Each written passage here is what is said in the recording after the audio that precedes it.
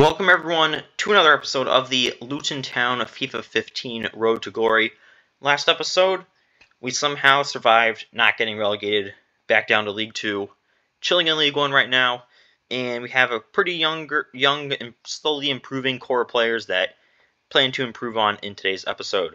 As you can see, we normally have a good center mid instead of Doyle, but he is currently injured, and pretty much everyone else is below the age of 22. They're all kind of slowly improving, and that's kind of what I like to have in these Road to Glory teams. We're going to be looking for some playmakers from Denmark, we're going to be looking for some attackers from Sweden, and then some strong Russians. Jordan Kalick, starting center back, towards MCL to start the season. He is out for 2 months. Not a good start in that point. And I didn't do anything in the transfer window because there's not any players that I want to get that I can't afford. Obviously, there's a whole lot of players that I do want to buy, but we have a pretty limited transfer budget, so I'm not able to get many of those players. Ryan Hall broke his ankle. He's out for 7 weeks, a big blow to the midfield. And Mahed Al-Ghamdi, our center mid, who started the season hurt, is now healthy, is back on the injury list with a pulled groin. Now it's time to travel to Crewe Alexandria's home stadium for an FA Cup tie. Going to be playing our 4-4-2. Kalick has returned from injury, thankfully. Same goes for Al-Ghamdi. And we have a pretty much full-strength team, so I expect some good results out of this group. Here are the highlights.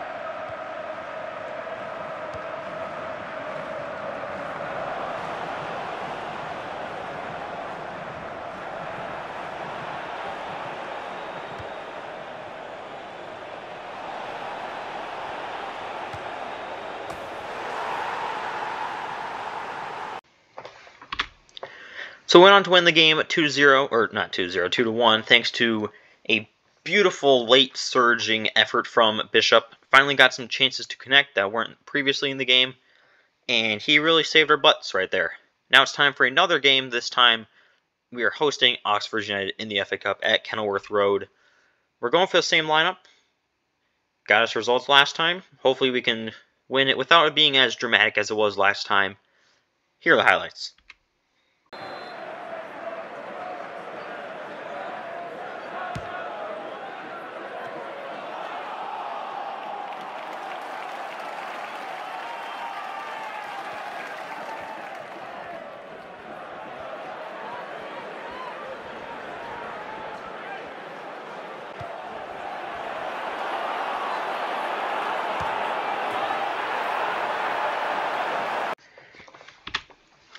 So we won this one 1-0 thanks to that goal from Al-Ghamdi. I mean, we dominated them. They couldn't do anything. We were able to get a lot of chances. Not a lot of goals, which is a little bit concerning, but obviously with this low overall players, they're bound to miss a couple of shots. Danny Fitzsimmons, backup left back, has been sold to Carlisle United for 160k. And Al-Ghamdi is hurt yet again, which is so annoying because he's so good, but he's constantly hurt. He's out for 4 months. FA Cup next round. We had Everton. I simmed it because no way we should win this game, and we didn't. So yeah, no big transfer activity yet again. Scott Griffiths, our current backup left back, broke his tibia. He is out for the rest of the season, essentially. Same goes for Al Dossary. However, it's only 2 weeks for him, thankfully. Jordan Kalick suffered a MCL tear. He will be out until the last couple games of the season. Nikolai Festerson is joining the team from the Youth Academy. 49 to 57 overall, 75 to 89 potential. definitely a work in progress player. And here we are with the season over. We got a playoff promotion spot. I mean, literally we had this locked in for the last 4 games. It was pretty pointless to play since we do have the playoffs coming up against Doncaster Rovers. First leg, lost 2-1. They also got 2 away goals. So we gotta clutch up here in this game. And I'm trying out a little bit of a different lineup. I used to always use this 3-5-2 formation on FIFA 14 on the 3DS. And I'm a pretty big fan of the 3-5-2, so I figured why not try it here. So we'll have Forrester, Kasky in goal, obviously. Aldossery, Wilkinson, and Awaji as the center backs. Algamdi and Kalik as our defensive midfielders. Obviously going to try to get Algamdi in a deeper position to just kind of open up his playmaking ability a little bit. Hall and Rooney on the wings. O'Neill at attacking mid. Al-Hamzi and Clow up top. Just got to try out something else, see if we can get some better results. And here are the highlights.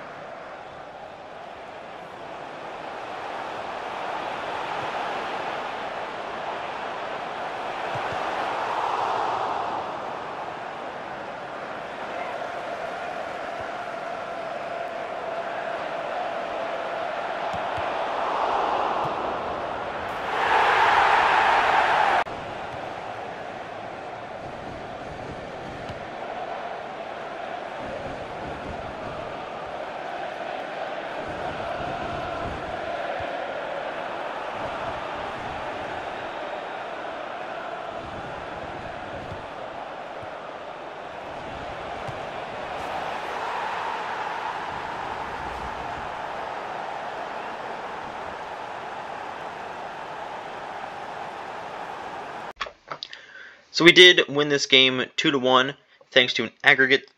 We were able to then take it into penalties, which we won 5-4. And now it's time for the big game against Barnsley. We're heading to Wembley, our home away from home, as Barfy Boy likes to say. And I'm sticking with this lineup. Although we only did win 2-1, now that I understand it a little bit more, we're going to take out Al-Hamzi at that striker position, put in Bishop, a little bit more pace up top. Hopefully we can get a little bit better chances now. And here's the highlights to potentially the promotion clinching game.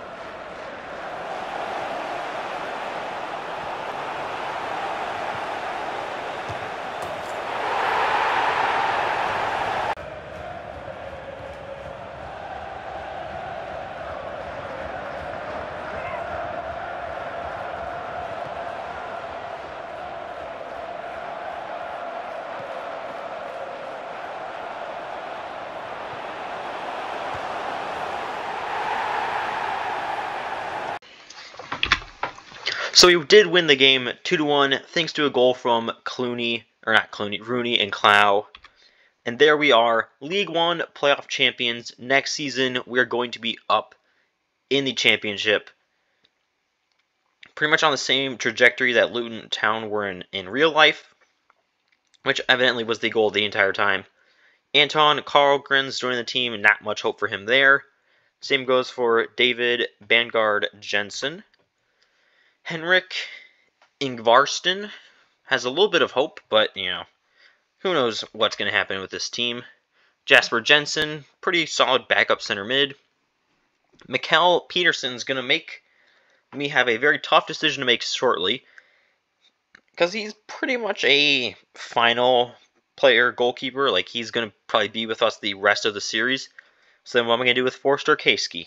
It's a whole lot of decisions to make that I'm glad those are the tough decisions I'm going to be have to making. Yusuf Markson, not that great.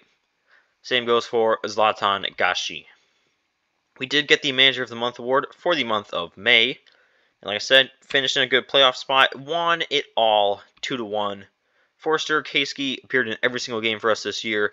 Cloud, 19 goals. Clearly the better of the two strikers right now. Also got 6 assists. He's performing very well. And of course, he gets Player of the Season. We've now played 107 games. 41 wins, 27 draws, 39 losses. Scored more goals than we've allowed. It's a slight improvement. And I'm going to be sticking with the 3-5-2 heading into next season. I think we maybe need new center backs, but I think I want to keep everything else the same. Maybe a new attacking midfielder instead of O'Neal, or we move Al-Ghamdi to attacking mid to get a new defensive mid. But other than that, kind of like where everything is at right now. And I just cannot wait to see what the next iteration of this team is. We were forever a 4-4-2 team. We're now a 3-5-2 team. When am I ever gonna take away the two-striker formation? If I ever do. And that's the glory of the championship. Because anything can happen. We could get promoted next season, somehow, some way. Do I think we will? No. Do I want to? No, because, we would maybe score 2 total goals in the Premier League with this team. But thankfully, in the championship, hopefully get a little bit of a transfer budget bump so I can actually buy some more players. Like, I could not really this episode. But hopefully you guys did enjoy, and hopefully I'll see you for the next episode.